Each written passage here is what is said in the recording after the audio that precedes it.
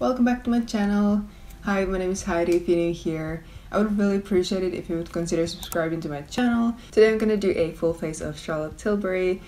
I love Charlotte Tilbury makeup so much, and I do also work at Charlotte Tilbury. I just wanted to show you some of my favorite products, and I wanted to show you how I get ready whenever I have work, because when I'm at work, I'm wearing all Charlotte Tilbury. If that sounds like fun to you, then please keep on watching, give this video a thumbs up, and let's just get started. Let's start with the face makeup. I'm gonna apply primer first. This is Wonderglow. It is super pretty on the skin. It has a nice sparkle in it. To be honest, this looks really nice even just by itself.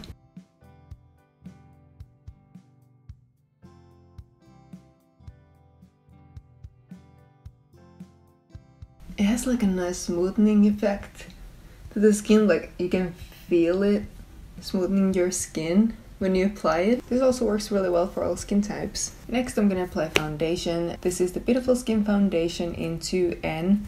I do have 10 on at the moment, so I typically use 4N. But I think I'm only gonna apply a little bit of this to the center of my face, which is, as you can see here, I have a little bit more redness. And I don't always apply foundation to my entire face, just because I don't feel like I need it.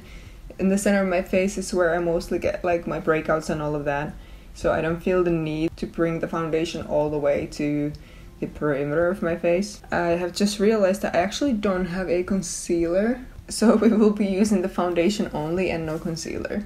Just gonna use my buffing brush.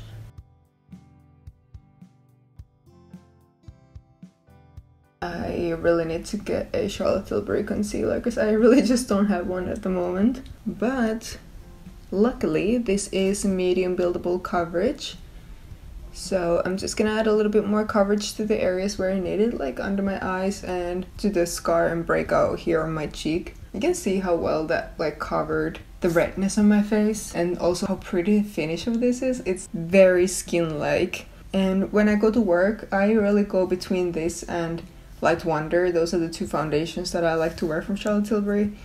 And I am not a foundation person at all, but I really like these two foundations. I'm just gonna add a little bit more to my breakouts, just using my finger, and also under my eyes.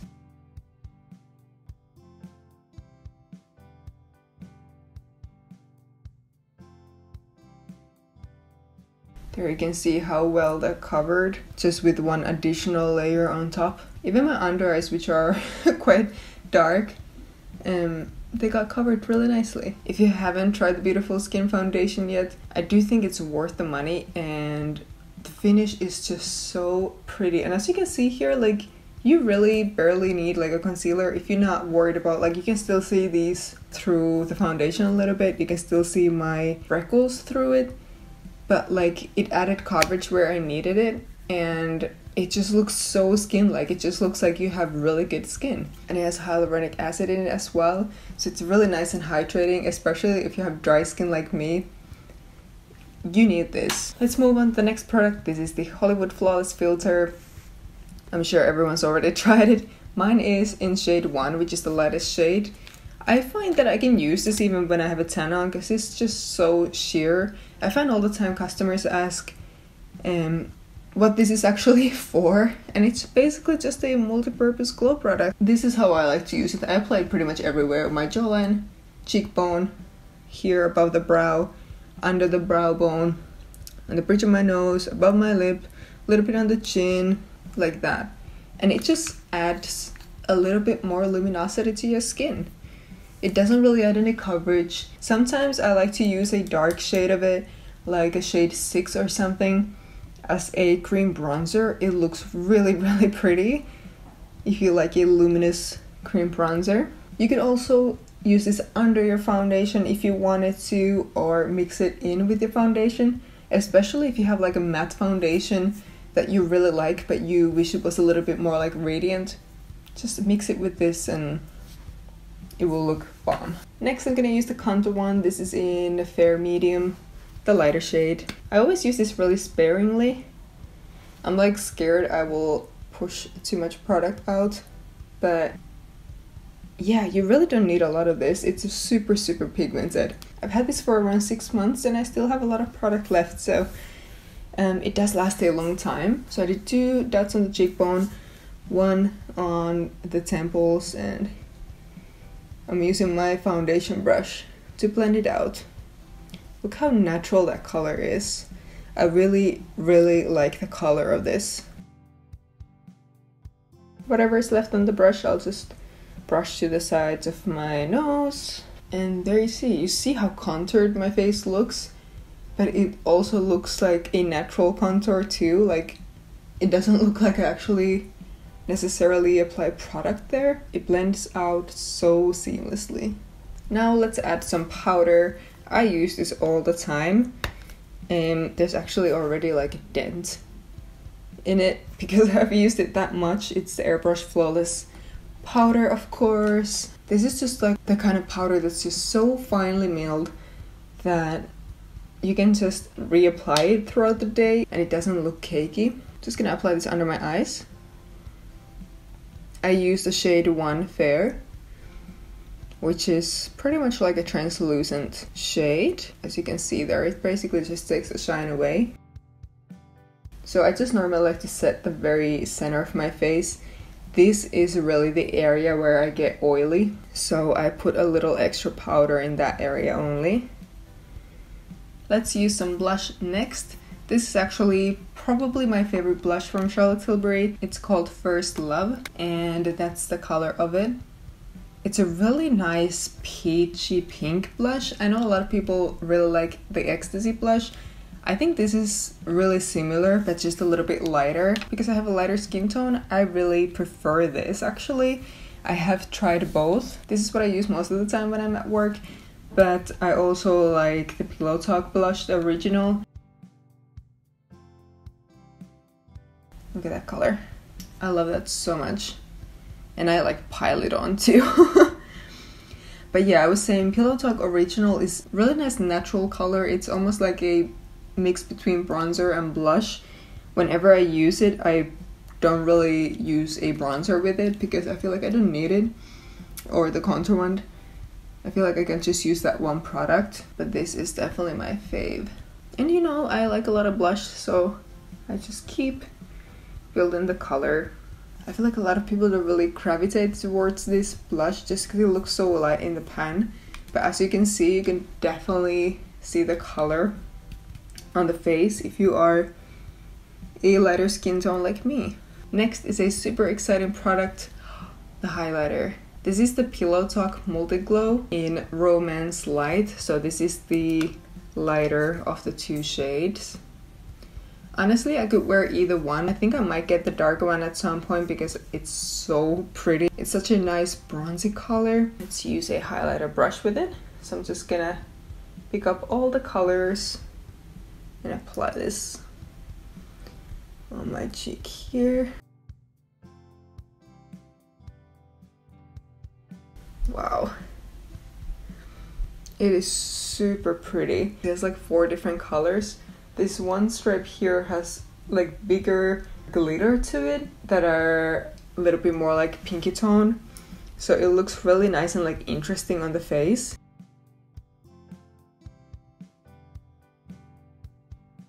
Wow. Put a little bit under the brow as well. Bridge of the nose. Above the lip. Other cheekbone. Wow, look at that. So pretty. This packaging is one of my favorites from Charlotte Tilbury. And that is it for the skin. Let's move on to the eyebrows and eyes. I have a lot of eyeshadow palettes that I've bought from Charlotte Tilbury over the last like 6 months or so. And I have a lot of favorites and I really like to have a selection of different ones so I can always really switch up my look whenever I go to work. But I have to say that the Rebel is like in my... I don't want to say it's my favorite, maybe in the top 3, because I have a couple of palettes that I would consider like my favorites. But I love greens, and these are really wearable greens, as you're going to see. And it's nice that it has that pop of gold as well. And I also have one Charlotte Tilbury eye blender brush These are really nice quality, and we're just gonna do a really simple eye look.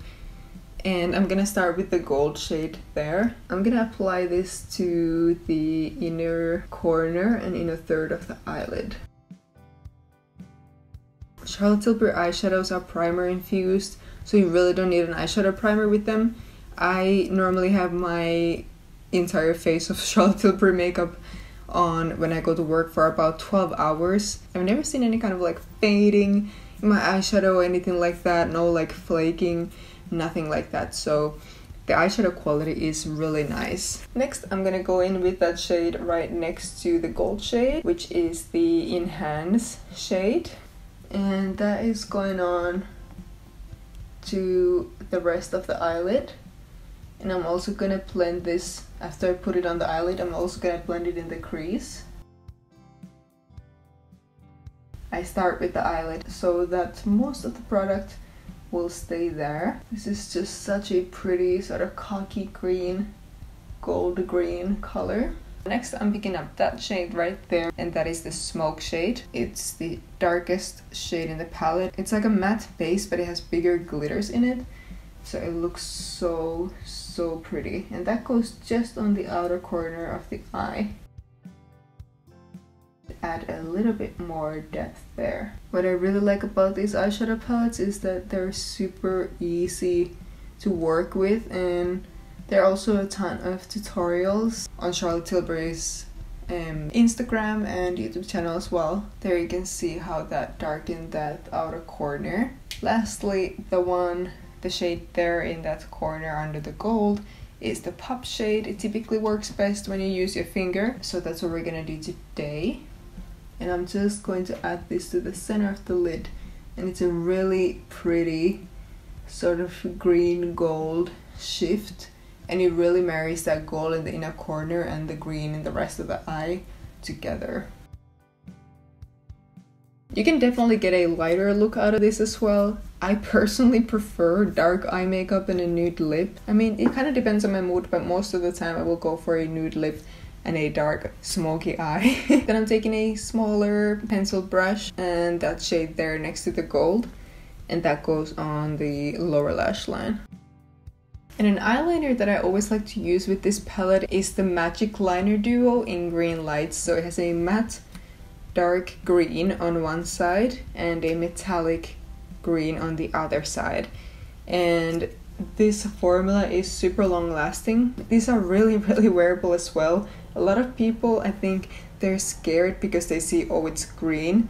But sometimes when I'm wearing that dark green, you really can't see that it's a green and not a like a black or, you know, dark brown color unless you're looking at it really close or if the light hits it just right. I'm taking the darker matte side first, and I'm just using this on the top lash line. And then I'm taking the metallic side and I'm putting that on the lower sort of lash line and on the waterline as well. And there you can see the difference between this and this eye. It just makes it a little bit darker, a little bit smokier. And Charlotte Tilbury has 3 different mascaras, actually kind of 4 because there was just a new one that came out in this Pillow Talk Push Up Lashes formula that's like a Pillow Talk color, which is that nice berry brown color. I actually don't have that one yet, but it looks so pretty on, and I'm definitely gonna get it at some point. Out of all of these, like Full Fat Lashes is really good at separating lashes in my opinion. This is a mascara that never gets clumpy, so it's a really great everyday mascara, and it adds a nice amount of volume to the lashes. And this is the wand, in case anyone was wondering. Legendary Lashes Volume 2 is, I think, the most dramatic formula. It can get a little bit clumpier than the Full Fat Lashes because it makes your lashes look a little bit thicker.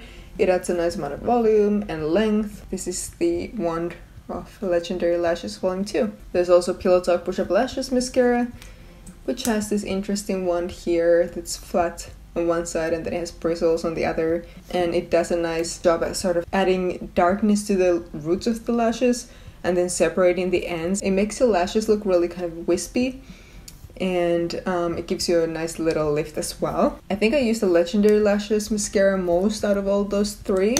So I'm gonna use that today. And because my lashes are a little bit more on the longer side, I don't like to use a lash curler really anymore, because I find that my mascara stays on so much better if I don't curl my lashes. I think it just smudges up here too much if I curl them. I've been able to find some mascaras that give me a nice little lift without having to use a lash curler anyway. There we go, that's just one coat of mascara. So I'm gonna use the brow lift in soft brown. This is a really nice bigger brow pencil, but I think I would definitely recommend the brow cheat over the brow lift if you were planning to get one. The color is really nice. I use soft brown. I feel like it has a little bit of warmth, which I have in my hair as well, so it really suits me. So I'm just sort of filling in the tail of my brow there and sharpening that front bit. And I have recently laminated my brows, so they do stay in shape really nicely without any brow gel at the moment. And that's my brow without the pencil, and that is with pencil. This is probably my favorite of all the brow products. This is the Legendary Brows. I have the shade Soft Brown in this as well. It has like this micro spoolie that's just so nice, and it really coats all your brow hairs. Like if you're like me and you have some like white brow hairs or really blonde brow hairs, this is the quickest way to literally just give them a tint, especially when my brows are laminated like they are right now. This Legendary Brows is enough to keep my brow hairs in place all day. The Legendary Brows just kind of defines your brow hairs individually. I don't know what it's. I feel like it's really like a magical product. It's one of my favorite Charlotte Tilbury products for sure. I would say use a light hand, because if you press it too much, you're gonna get the tint to your skin and it's just gonna look too intense. So really make sure you're only touching the brow hairs. We only have one product category left, that is the lips. So first I'm gonna do a little bit of my lip contour. I use the Hollywood contour wand that I use for my cheeks, and I just dab a little bit to the center of my lips here, like that. One dot above the cupid's bow, one dot, or on, right on top of the cupid's bow, and one under my lip. And then I just use my finger to blend it to my actual lip line. You don't want to blend like up, because otherwise you're gonna create a mustache. And that is it for the lip contour. Super easy. The Lip Cheat lip liners are one of my favorite formulas. I think the only lip liners that I found that last even longer on the lips are the Refi lip liners. I hope I'm saying that brand name right, because I already forgot how to pronounce it. This is in the shade Iconic Nude, which is my favorite. I use this pretty much every day when I go to work.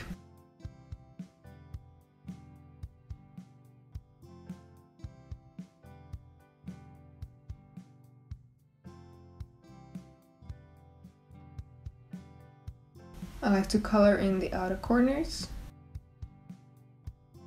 It's such a good nude color.